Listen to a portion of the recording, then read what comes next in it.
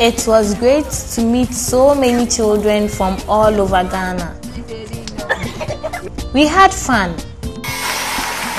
We talked about ourselves, our schools, our hopes for the future. We learned a lot. In Ghana here, it is said that children are not to be heard or seen. So we must also be heard and then seen. That's also our right. As children, one thing has a special place in our lives. Education is learning. Doing away of ignorance.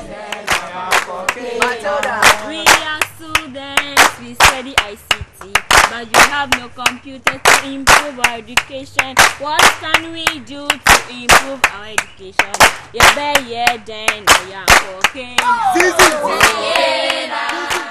It's not all the teachers who are friendly to the students. Some teachers will come to the class, then they will squeeze their face to the children whilst they are teaching. Yes, they are not friendly. If they are teaching you and they will not understand, the teacher must teach you again to understand it. You should not beat you, right? Yes. If you beat them too much, they are not even afraid of the cane. You shouldn't punish them, they should talk to us. Yes, talk to us to understand. Spare the rod, spoil the child. No. The teachers take this particular saying to take advantage of those they hate in the classroom. Even whether they are correct or wrong, they start caning them, and you see that the students, they become discouraged. And there are some students, if you cane them, they become discouraged. Maybe they wanted to say something, but because you like caning, anytime they have an idea, they'll hide it. They won't like to bring it out. If you do a mistake, they must tell you to stop what you're doing. Or if you do some wrong, they'll just tell you to do your correction. But some teachers, they'll just take the cane and beat you anyhow they like it. And then they'll tell you that do your correction after. And if you do your correction, you get it wrong, you'll be beaten. They can punish you, but not too bad punishments. They can allow you to scrub the toilet or clean the classrooms or punish you to sweep the whole class for 1 week, but not like caning you with ruler and all those things. It's very bad. Ababawe, siadio, what the merry masem esweniso. We nim se wo ho afenti. Ene, abe for ne beje adaromenti. Mabi tete say, Gladys Asma, how are you kubu ni bebre to make a sama ma enam edisienti? The ladies, they will say they will not allow them to go to school, but they will let them stay in the kitchen to cook for them to eat, which is very, very bad.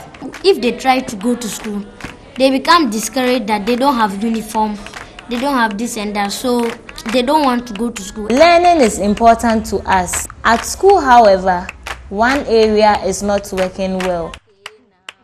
You have to pay 50,000 or 100,000. We pay 60. Vacation classes too, you are going to pay 50,000 or 100, but the Saturday classes, it's only 1,000 or 2,000 that you pay for the teacher.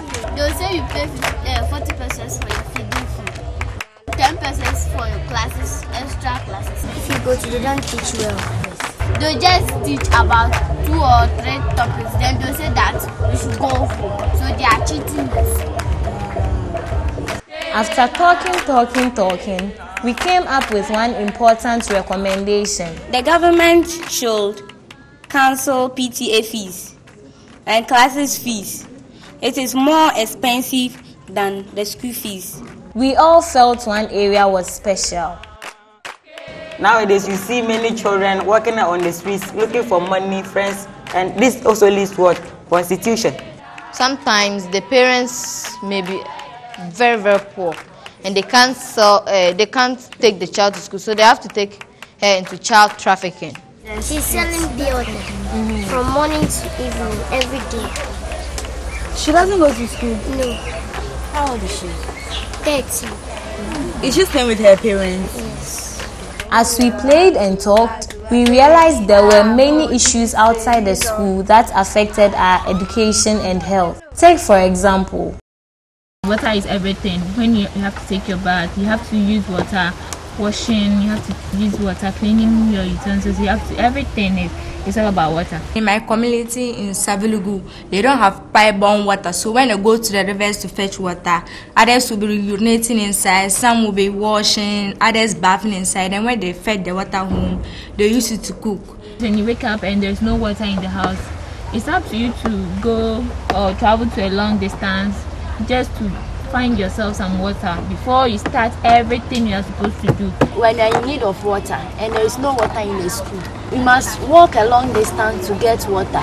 Our place, there are rivers there, and the ways we pass to the borehole, they are not good. So when it's rainy season, they can't pass through the water to fetch water for their various houses. We divided into groups to discuss. Some came back to act out what they had discussed. It was really exciting to learn about things in a different way. We all enjoyed it. When they are to blow their nose, instead of them to wash their hand with soap, they'll use it to wrap their dresses. Their dresses too, they are not neat. So the students, when the students come and eat, you see that they'll be getting diseases day after day. After visiting the toilet, they eat without washing with soap. This brings about cholera. This thing here shows us that we must always wash our hands before taking in our meals. See this boy over here. See, he's enjoying what he's doing. So we must all do well to take good care of our things and promote good sanitation. Thank you.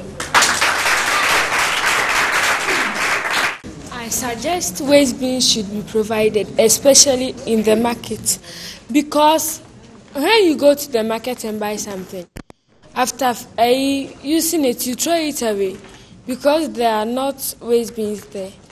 This group has been talking for a while. What are they talking about? We have a slogan which says, healthy together will move the nation forward. The children, they are not healthy, they are not energetic, they always have some sickness worrying them. When they have to sneeze, they don't turn. They just sneeze into their food. Oh yes, the big surprise. Do you know that the president is coming? Yes, I know the president is coming. The president says that if he comes, lay all your problems upon him. We need computers. You need computers. We also want a library. Our playing compound is not good. It's full of stones. One of us acted as president and we put some questions to him. The president came. Good evening, people of the Republic of Ghana. Any of you can start the ball rolling. Talking. We don't have water in our school, so what should we do? There are people who don't have a place to sleep, and they are from rural areas to find a job, but they don't get a job to do. What are you going to do about rural migration? What measures are you putting in place to improve agriculture in this country? National health insurance system. The amount collected is very high. Always, it keeps increasing. So our parents can't register us. So what will you do about that? We met, had fun, and learned a lot. We also talked about the things that concern us as children. Please, listen to what we have to say. You can help us grow up to realize our dreams. I saw my friend coming. Weren't you there? Yes, I was there. All I want is a father to love me. All I want is a mother to take good care of me. I don't want clothes, I don't want shoes, I don't want dolls, I don't want money. All I want is a happy family.